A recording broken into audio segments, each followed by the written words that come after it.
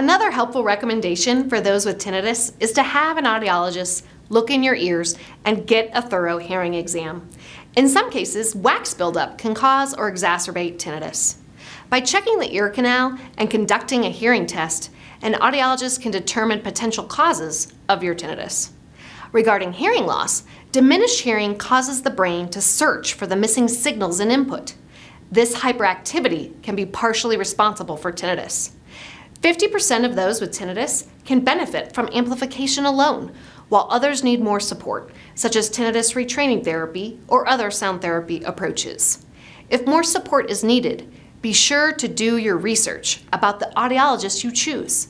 Few specialize in tinnitus, and finding the right partner to guide you through the treatment process is critical to achieving maximum relief.